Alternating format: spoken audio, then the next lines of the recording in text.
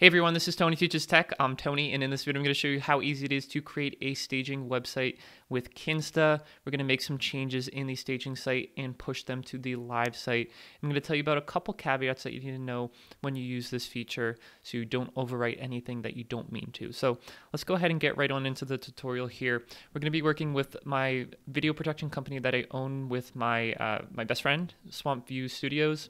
It is at swampview.com, and this is a WordPress website that I have hosted with Kinsta. So I'm just going to log into my Kinsta dashboard here. And as you can see, I have one of my sites, Swamp View. And if we go to the info section, you'll see all that information here. And under the domains, you'll see that we have swampview.com. So how easy is it to make a staging site? It's very easy. Kinsta makes it super easy. If you just come up here to the upper right hand corner, change environment. Right now we have the live environment, select it. If we click on the staging environment, it's literally one click. You click on create a staging environment, and this process takes maybe like 2 to 3 minutes, or it could be longer if your site is really big. But what it's actually doing in the background is it's creating a subdomain for your staging site, so you don't have to worry about anything like that. It's also going to copy your entire WordPress website right now as it exists, all the images, the pictures, your blog posts, your pages, and the database into the staging site. So that way you can kind of have a sandbox here where we can make some changes, test things out, and if we like our changes, then we can push them back to the production website. So instead of sitting here and waiting for this to finish, I'll just pause the video and catch back up with you in a couple minutes. Okay guys, I'm back just a couple minutes later, and we can see now that our staging environment has been created for us. So if you remember up here, we were in the live environment before. Now we have selected the staging environment, and we can see that domain name that it created for us. So if we open that URL, we will see in this tab our staging website, and in this tab our production website.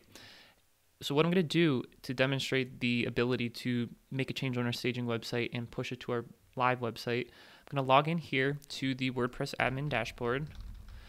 And what I'm going to do is make a change. So let me go ahead and do this real quick. Okay, I'm logged into the WordPress admin dashboard. I'm going to make a change on the front page so it's very obvious what that change is. So I'm going to go into my pages section here, and this is the front page here, so I'll edit that with Elementor. And the actual name of this company is Swamp View Productions, but I just made a quick change before this video to call it Swamp View Studios, just so that we can change that, see the difference here. So what I'm going to do is change this from Swamp View Studios to Swamp View Productions and update that. So this is updating the staging website as a reminder.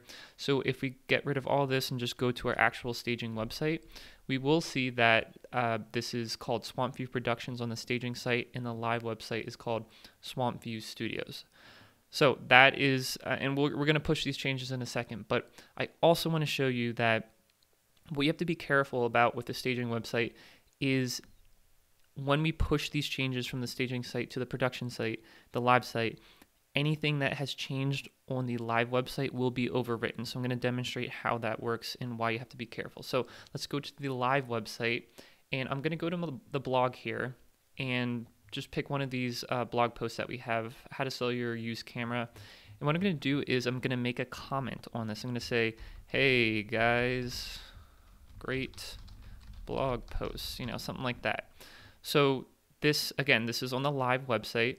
I have this one comment on here, but the thing we're going to look for when we push from staging to production is the fact that this will disappear because we're literally overwriting the production website with the contents of the staging website. So let's go ahead and do that now. So we'll come back into Kinsta dashboard, and if you're satisfied with your changes, we can come in here and go to the info section. And we have this option over here right at the top, pushing your staging site to live will overwrite your live site, just like I said. And they're going to make a backup of it, so if something does go wrong, or if you notice that there were comments or something else that you need to go back to, you can always revert back to that backup. So let's go ahead and demonstrate this though. Push staging to live. It explains what we're going to do, and it needs you to confirm that by typing in the name of your website. I'll click on the push to live button, and just like before, this will take a couple minutes, so rather than waiting through this process, I will catch up with you when it finishes. Okay guys, I'm back. The changes have been pushed from staging to the live website. Let's see what happened here. So we'll go to the live website domain name, and actually since we're here still, we'll go down, and I haven't refreshed the page, but when we refresh the page, we should see that this comment goes away. So I'm just going to go to this blog post, how to sell your used camera, refresh the page, and let's see what happens. That comment has been gone because this entire page has been overwritten by what it looked like in the staging website. Let's go to the homepage though to see if our change has been pushed here, and it has. Instead of seeing Swamp View Studios as it was before, it now says Swamp View Production. So it does exactly what it's supposed to do. It takes the changes of your staging site and pushes it to the production site, but there might be those side effects like with the comments being overwritten that you might not be aware of, and I just want to make you guys aware of them in this video. So if you have any questions about that, let me know in the comments below. I'll do my best to help you out. I have some other video over here which will help you if you don't use Kinsta, how to set up a staging site manually. So check that out. Thank you guys for watching. I'll see you in the next one.